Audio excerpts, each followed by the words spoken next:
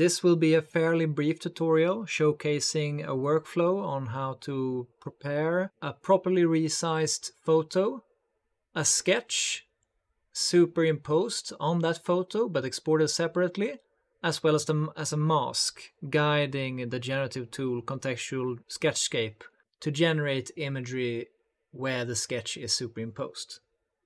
So having started GIMP here, we can just go back here to File Explorer and click and drag this by Alt-tabbing back into GIMP here. And we want to rotate this. And in terms of the color profile, we can convert it to the sRGB, the GIMP built-in sRGB. Very good. So with the image properly loaded, the first thing we can do is to crop it in a square aspect ratio here.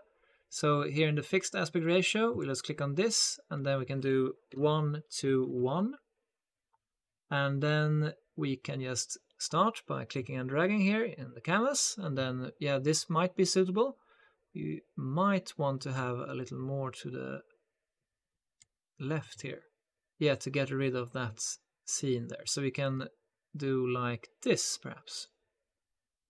Yeah, so this will be the crop that we choose. And then it's just enter to confirm this. Very good. And as you see here, we have unchecked, or the option is unchecked, delete crop pixels. So the layer itself is still. So if we change the tool to the move tool, we can do like this. We can move it still. I'll Control and Z to undo that. All right, very good. Next thing is to scale the image to the proper pixel dimensions. So image and scale image. And then we'll do 512 times 512. Very good. And scale. And then if we hold Control and scroll forward, then you zoom in again. Very good. So this is the background image that we will export separately later on. As of now, we can start a new layer here, and then we can make sure that it has a transparent fill. Okay, very good. We can change the tool to the pencil brush, to the paintbrush, and then we'll choose an adequate size. I think perhaps if we double click, we can manually input this to 10 perhaps. Let's try this here. Yeah, it works. Control Z. And then we can just, very roughly in this case, but just sketch here. So perhaps it has a circular base, or sort of circular base. It extends perhaps here. That was very, not very straight. So I can undo that hole. And then we'll redo that. And then we can just click there. And then we can hold Shift and to make it straight. And perhaps it should not be too high here. It can be still like this, perhaps like a two-story, we don't know yet. All right, perhaps it should have a gabled roof, but still with that there, I don't know how this will come out, but we'll see. It's part of experimenting. So like holding Shift, you can do a straight line there. Very good. And like that, and like that. And then I don't know if it should have an edge there or not. Perhaps we'll omit that edge there, and then let's see here, we can have a large arched window there, like that. And then we can have an entrance here,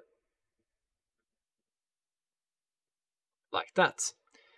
All right, so now that we have the silhouette approximately right, we can start a new layer here. And it can have, in this case, it will be a background color, since our background color is white. And okay, and make sure that that layer, click and dragging it underneath. And let's see here, perhaps we'll add some, make sure you are in the correct layer as active. So this layer here, we can do spruced windows. I don't know if the correct term is spruced windows, sorry for that. Like that, and I don't know, perhaps a small chimney as well. Like that, and like this.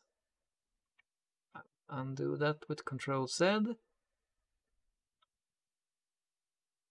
All right, and then we can just click here, can just click here to change the background color, and then just make sure that this is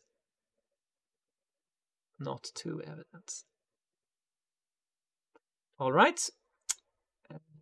Yeah, not evaluating this in terms of architectural aesthetics, but simply as a test here. Alright, I'm hiding the white layer there as well, so now we got the sketch layer as well, and it has some white there, but that is not problematic because we will export it with a white background later on. And then the thing that we should do now is to make sure that we have a mask as well.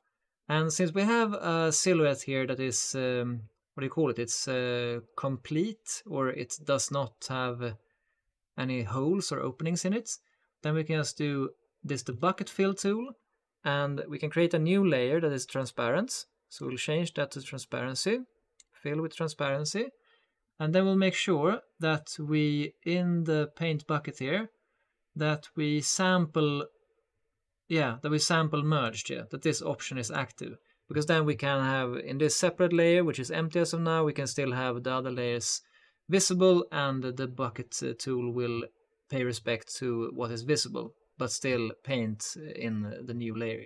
So we'll do like this. And sorry, I'll do Control Z, and we of course need to disable the visibility of the original one here to make it easy on us, like this. Perfect.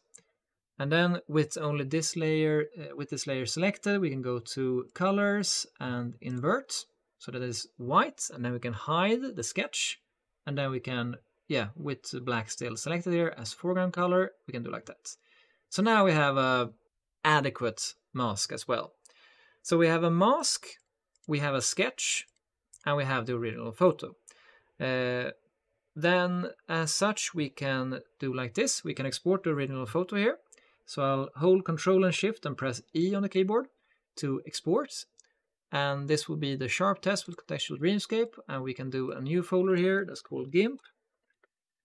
And this one can be called then with the suffix of photo or original resized perhaps.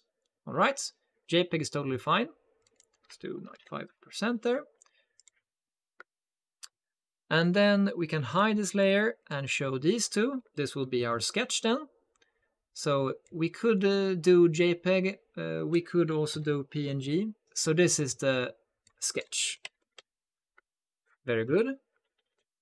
All right, and then we export this. All right, now that it's exported, and now the final is the mask.